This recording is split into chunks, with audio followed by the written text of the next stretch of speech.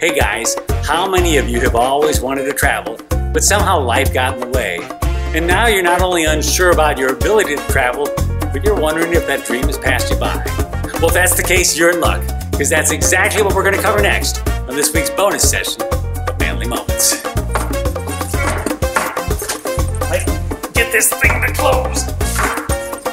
Might be easier if I set it on the ground and give it a little boost with my body weight.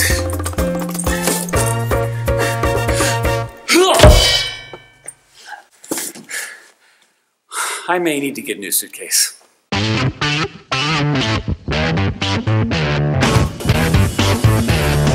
Well, if I'm honest, even though I have done some traveling, I'm not one of these guys who absolutely loves to travel. I'm certainly no expert at it. Fortunately, I know someone who is. It's my good friend and much-traveled coworker, Mike Bishop. How's it going, Mike? Hey, it's going good. Thanks for having me, Robbie. Mike has over 30 years experience on the mission field and has spent a lot of time in Ecuador and really has traveled all over the world.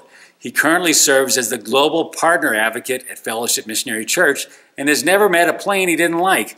Mike, how many different countries have you been to? So far, I've been to 21 countries. Wow. Can you name them all? I can try. I've been in the U.S., Canada, Mexico, Cuba, Haiti, Guatemala, Panama, Costa Rica, Colombia, Ecuador, Peru, England, Spain, France, Malawi, South Africa, Kenya, Ivory Coast, Sierra Leone, and the Philippines. Oh my word. Well, how many different languages can you speak? Bueno, solo hablo en español y inglés. Oh, gonna go that route, huh? Well, ¿dónde está su zapato con queso? You just asked me where my shoe with cheese is. Oh, I mean, you don't have to answer that if you're afraid. I'm more concerned about how you got your start, when you took your first trip, and how this thing unfolded for you. Well, my first real trip overseas was to Mexico. I was 35 years old, and we had just been called to go to the mission field, and we're studying Spanish in South Texas, so we would go over to Mexico. Wow. What would you say is your favorite part about traveling? My favorite part is meeting people from different cultures, and seeing how no matter where you go in the world, people are basically the same. They have the same needs, same desires, they love to laugh, and it's just fun to learn them. Well, with all your vast globe-trotting experience, I was hoping today you might share a few of your favorite travel tips with us. Are you willing to do that? Sure thing. Let's let her fly. Tip number 1. If you're going to travel internationally, you have to have a passport. They're pretty easy to get at your local post office, but you've got to give it some time, several weeks. Tip number 2, you've got to have a visa to get into another country. This can be done online, and you need to go and check to see if you can get it at the airport when you arrive in the country, or if you need to apply ahead of time and pay a fee. Number 3 is travel insurance. Most of your insurances in the U.S. do not cover you when you're overseas. So if you have a bad accident, need to be airlifted out of the country, you're going to have to pay for it yourself. They're pretty easy to get and pretty cheap. Tip number 4, take extra clothes in your carry-on. If you happen to get there 2 or 3 days before your suitcase does, you're going to want to change clothes. Especially take extra underwear.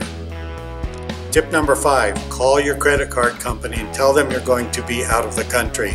Otherwise, they may shut you down and you're there without cash. Wow, Mike, you make it sound so easy. Kind of gives you the travel bug, doesn't it? I'm thinking more like the flu bug. Those planes are tight. Yeah, you always were claustrophobic. Germophobic. You didn't even mention the 2 most important things to bring on a trip. What's that? Hand sanitizer and airborne. Well, what about a hazmat suit? Make that 3 things. Hey, what about the guy who's always wanted to travel but never has taken the plunge and feels like maybe that dream has passed him by? Can you share some words of encouragement for him? It's never too late. Well, I started when I was 35, and if you want to get involved, missions is a great way to do it.